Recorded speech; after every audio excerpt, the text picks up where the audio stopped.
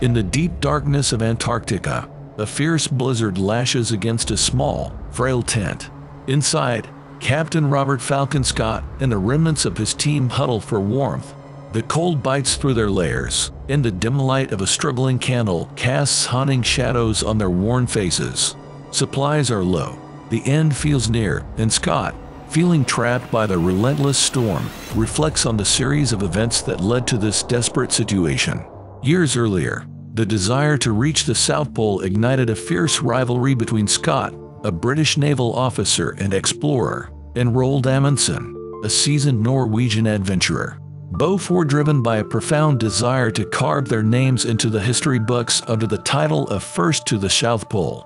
Scott's vision was grandiose, encompassing not only the attainment of the pole but also extensive scientific research to enhance understanding of the unknown continent.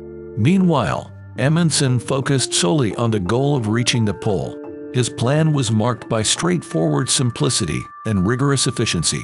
Amundsen's team was smaller, his equipment more suited to the extreme conditions, and his approach pragmatic, relying on sled dogs, which were well adapted to the polar environment. As the preparations unfolded, the contrast between the two approaches became stark. Scott's expedition was a major operation, loaded with the latest technology of the time. His ship, the Terra Nova, was filled to the brim with motor sledges, ponies, and scientific equipment. The team itself was a mixture of sailors, scientists, and adventurers, all united by the thrill of exploration and the pride of representing Britain. In contrast, Amundsen's Fram was modestly equipped but highly efficient. He handpicked his crew for their skills and experience with polar conditions. The Norwegian's gear was streamlined for survival and speed, and they practiced extensively with their sled dogs, preparing for the challenges of the Antarctic ice. Both teams set sail from their respective countries amid much public excitement. Scott's departure was a national event, covered extensively by the press and followed eagerly by the British public. Amundsen's departure, in keeping with his nature, was a quieter affair, though no less determined. Upon reaching the Antarctic, the differences in preparation began to show. Scott's team struggled with the harsh conditions almost from the start. The motor sledges proved unreliable in the extreme cold, and the ponies were not suited to the icy terrain, suffering greatly and slowing the expedition's progress. The reliance on technology, which seemed a strength, quickly became a liability. The team was forced to resort to man-hauling their heavy equipment, draining their energy and morale. Amundsen's journey, meanwhile, was a model of polar efficiency. The sled dogs thrived in the cold, allowing the team to move quickly and set up supply depots along their route. These caches, strategically placed during the journey to the pole, ensured that the return trip would be just as swift. On December 14, 1911, Amundsen and his men reached the South Pole.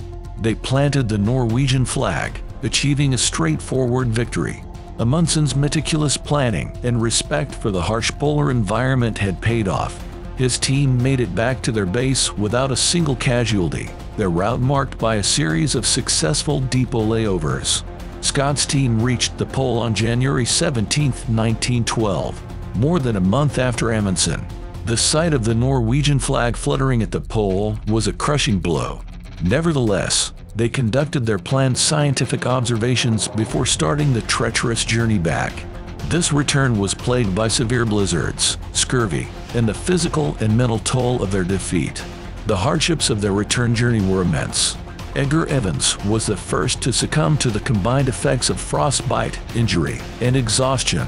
Later, Lawrence Oates, suffering from severe frostbite and aware that his condition was slowing the group, sacrificed himself in a bid to save his companions. He left the tent during a blizzard, walking out into the Antarctic wilderness, never to return. Scott and the two remaining members of the team, Henry Robertson Bowers and Edward Wilson, continued their struggle to reach a supply depot just 11 miles away. However, overcome by exhaustion and the elements, they too eventually succumbed to the Antarctic's icy grasp. Scott's last diary entries, written as he lay dying in the tent surrounded by his deceased comrades, were poignant and introspective. He pondered the journey's failures and the decisions that led to his team's end. His words offer a haunting insight into the heart of a man who dared greatly in the face of overwhelming odds. As the story of these two expeditions is told, it becomes a narrative not just of a race to a geographical point, but of the human spirit tested against nature's most extreme conditions. It highlights the stark differences in leadership, preparation, and execution between Scott and Amundsen, providing enduring lessons on the importance of respecting and adapting to the environment one aims to conquer. This tale of ambition, tragedy, and survival serves as a powerful reminder of the costs and rewards of pushing human limits. It underscores the value of meticulous planning and the critical importance of choosing the right strategies and tools for challenging environments. In the end, the race to the South Pole is a poignant chapter in the annals of exploration, a story of triumph and loss that continues to resonate with anyone who dares to venture into the unknown.